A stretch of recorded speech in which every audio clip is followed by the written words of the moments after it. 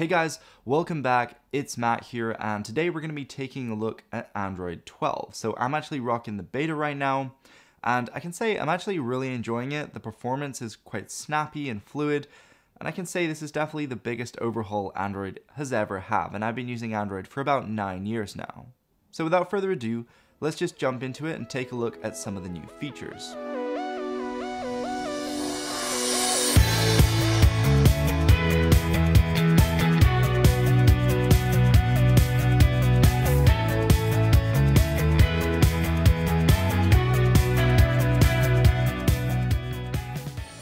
So I'm actually using the Pixel 4a 5G. I'm currently running the latest beta, and it's definitely drastically different. In terms of the UI, they're calling it Material U. That basically includes the whole new redesign, and it's got some pretty nifty things packed in. When you set your wallpaper, your home screen or lock screen wallpaper, it will actually grab the colors from the wallpaper and it will implement that as the accent color across your whole UI. So if you jump into your quick settings, you will see the color there. If you jump into your Google apps, you're gonna see it there as well as in your settings app. So it's gonna go right across the whole OS, that color. And if you change your wallpaper, it's gonna shift. So the whole interface kind of changes. Honestly, it would be really nice if you could manually select the color you want. Say you want something to contrast with the wallpaper and you don't want it to match, that would be really nice, but currently they don't offer that. And this new color accent is due to make its way across to the widgets of Android 12.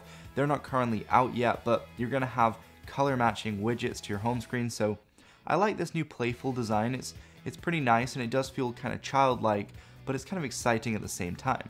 So the first thing I want to talk about is the new quick settings. So rather than those old circles you had to toggle your Wi-Fi or Bluetooth or airplane mode, you now have these new tiles. So they're kind of like rectangular with rounded corners, and they're a lot larger, easier to read and easier to click on, which I really like.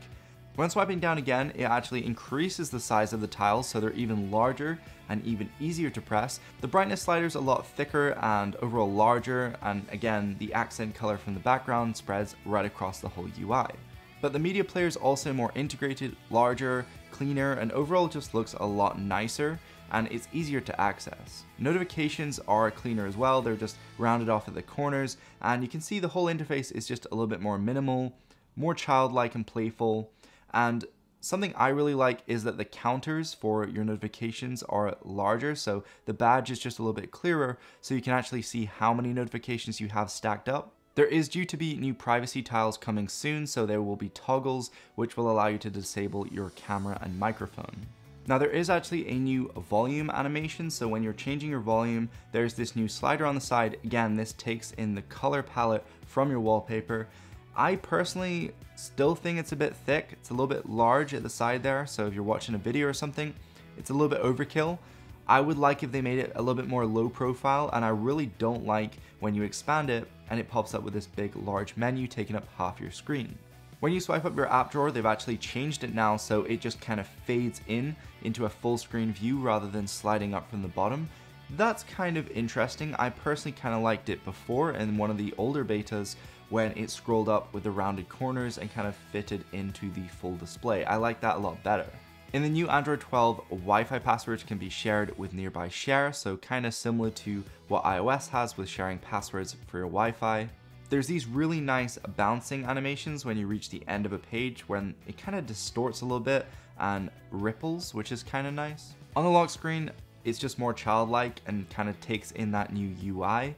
And I kind of like it. The clock's much easier to read. You have your weather displayed with your temperature, and overall the notifications are rounded and they kind of match in the notification center.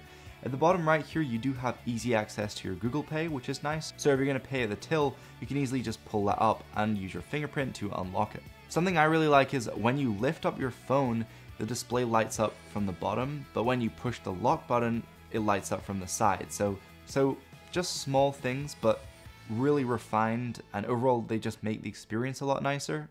And something I really like is that when you have no notifications, it will actually go ahead and make this really giant clock. So really nice if you want to know what time it is and you're far away from your phone. Jumping into the settings, I found there's a new option to allow the power button to launch Google Assistant, similar to what the iPhone has with Siri. I really don't like that too much, but it's there if you want it. But overall, I've noticed there's just better, more enhanced performance, smoother animations, and overall nicer graphics, and the phone is a lot nicer to use running this new Android 12 than it was before, so that's a really big bonus for me.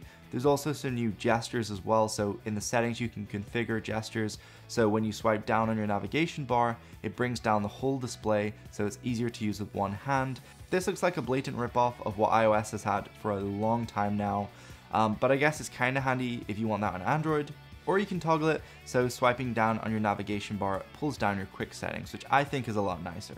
Something that is upcoming is a new privacy menu, which Google has announced, and basically this will track when apps use certain permissions and it will log them so you can see what time they use them, and you can also go ahead and revoke access for specific apps if they're using it without your permission. So really nice to see more security features coming to Android, and obviously they brought along the new colored dots in your notification center, so if your camera or microphone is being used, you will be able to see right from your quick settings. As I mentioned earlier, the widgets are not out yet, they're coming along later, so super excited to play around with those, but there is a lot of apps and KWG add-ons to get a similar experience right now at this period in time.